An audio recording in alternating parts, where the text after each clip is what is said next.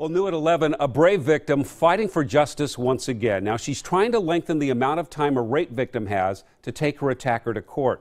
Our Jennifer Dowling has more on a proposed bill and why it's been an uphill battle. Jennifer?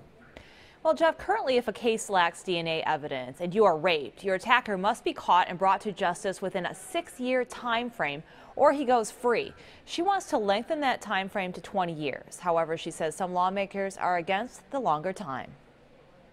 Don't underestimate the fact that you don't see the scars, that I can't show them to you, but they're there and they're hideous and they will never leave me in this life. Danielle Tudor was barely 17 years old when she said Richard Gilmore was jogging through her neighborhood stalking young girls.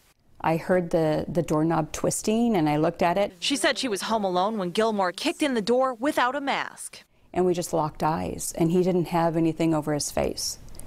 So he turned around and ran, But he came back with a weapon while she was on the phone with 911, beating her, then raping her. And he was swinging the stick, taking out the lights, and I was screaming, and he just told me, "Shut up, or I'm going to kill you." 7 years later, he was captured, but the 6-year statute of limitations to charge him had run out. She says rape victims in 2015 faced the same tragedy of justice. And over half the states in the country do not have any statute of limitations. House Bill 2317 was originally written to lengthen the 6-year statute of limitations to 20 years and received good support.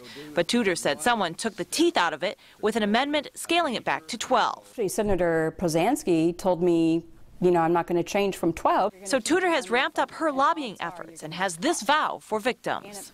I know what's right and I know what's fair, and I'm not going to give up. I'm going to fight to the bitter end, whatever that takes.